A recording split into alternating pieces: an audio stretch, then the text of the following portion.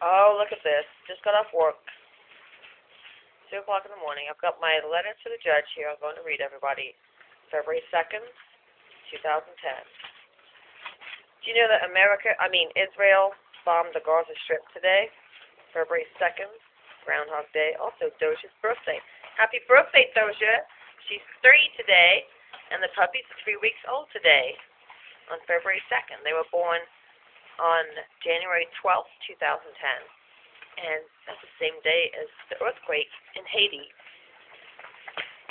And I want to know, why is it easier to get guns and ammo and soldiers and tanks and guns and all guns, I said that twice. Why is it easier to get guns as they all have to Haiti than food and water? Why? I've been asking that for 2 weeks. Well, no, 3 weeks. Now 3 weeks. 3 weeks today. And Doja's happy 3-year-old birthday. Yeah. Well, what we're going to do, I'm going to read you the magistrate's letter that I wrote. I've been trying to be able to write a letter to the magistrate since October 15th when I found out I missed the court date. And it's taken me 2 weeks to write this. They said I could write it in January, middle of January. But it's my only chance. I can't afford a lawyer. I can't get a lawyer appointed to me. I'm from England. I need help. I really need help to keep seeing my son, and here is the magistrate's letter, because what else am I supposed to do? This is my final chance. This is it. This is it. If I don't win this, this is it. MJ, rest in peace. This is it. Reasons for not being in attendance at court on October 14th, 2009, and my side of the questions and answers that my ex-husband was asked and answered. Emergency request for Chris to see our dog's puppies before they go away. I am so very sorry I did not attend and did not mean to disrespect the courts. I tried to get a letter to you a long time ago in October, but since I was not represented by an attorney, I was told to wait for due process of paperwork to be sent to me.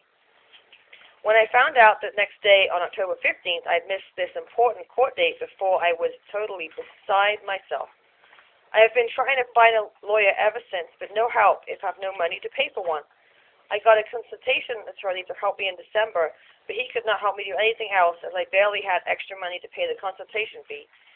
He and other lawyers have told me to go to legal aid and the rest of the places that help pro bono, but I have honestly tried them all, and no help if legal aid is denied.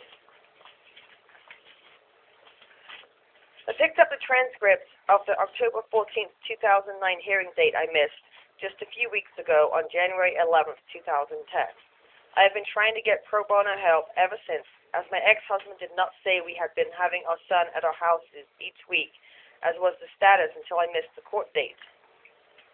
I could not get legal aid referral as did not sign the citizen box, as I am not a citizen, but I'm a legal resident alien. I am pro se, as currently in indigent status due to real estate market. I have been seeking employment and just started a delivery job at night so I can do my real estate in the daylight, and I hope to close something very soon. My child support is all paid up, and I'm not going to be homeless, and I have a place to live.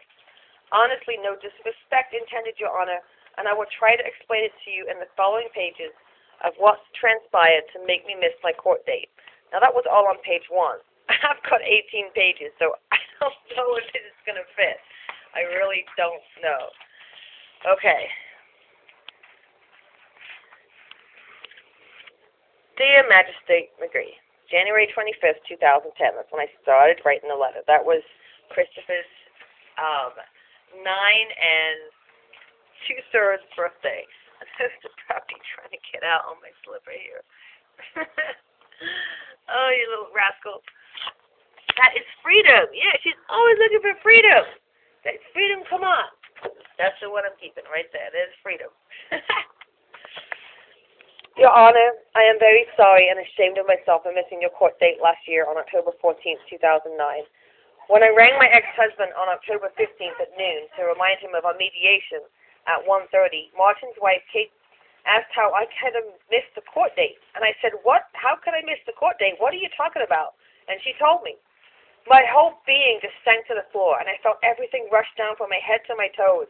knowing that I'd missed the most important day of my life and that I did not get to say my part of the parenting story that unfolded that day. No one is sorrier than I am for not being at the trial for the court date to determine the reasons for termination of shared parenting as I am. If I had money to afford an attorney, I would not be writing this letter to beg you to please look at the situation from my point of view. Your secretary, Debbie, has been very helpful to me ever since I got the court transcript. I noticed all kinds of things wrong with it. Nothing was wrong with what you asked or thought of me, Your Honor, even though I may have seemed like a very uncaring mother when I did not show up, and I remember my first husband's ex-wife did that too.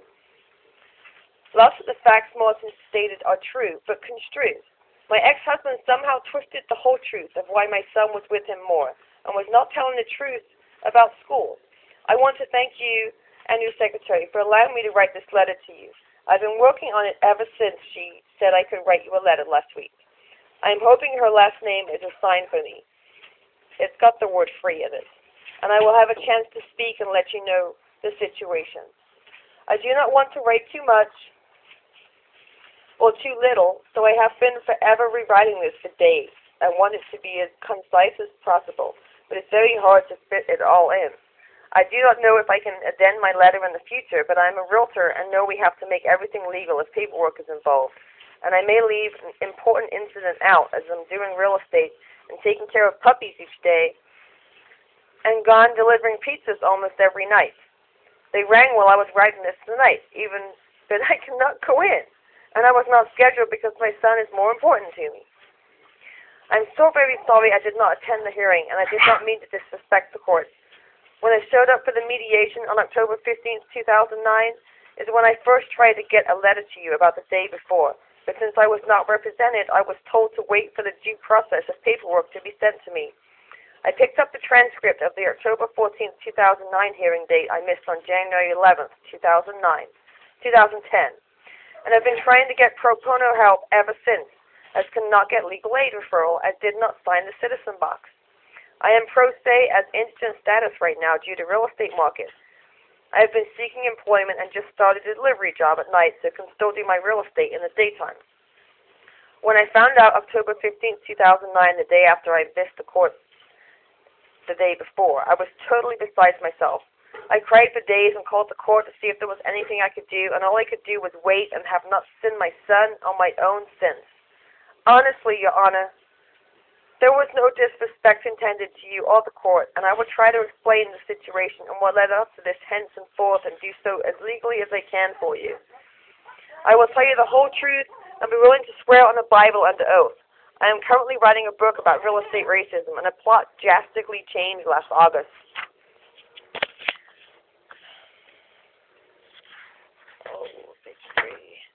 When I went to jail. I have got so much to say that it sometimes reads like I talk, so please forgive me. It's hard for me dealing with this custody situation at the same time as the arrest and conviction, which was a reason for my ex-husband's full custody request. I am a mother who just lost custody of her son. I am also a realtor who, after doing videos when Chris was not with me of Ryan Holmes and the bank bailout in the subdivision I once used to live, I got arrested for foolishly putting peace signs in a garage's wet cement. The period of the court date was a week and a half after I had moved very quickly from the big house in the suburbs to a little house in Dayton on October 5th. I even have a story about that, and it seems like my whole life is a story. And I've wanted to write a book about how to be a British teenager in America ever since I moved here, but now it's 3 decades later. My closing for buyers have been working with all summer and wrote offers on other houses before we got a deal together. It was supposed to happen September 28th. We found out a house to close on in August, but the seller decided not to sell it. So we had to keep looking. The closing was delayed till October 1st. I didn't get paid till October 2nd. I got to rush it. It was almost over. I didn't have any money for closing. I had to rush to move. My boxes got lost. I couldn't find the paperwork. I got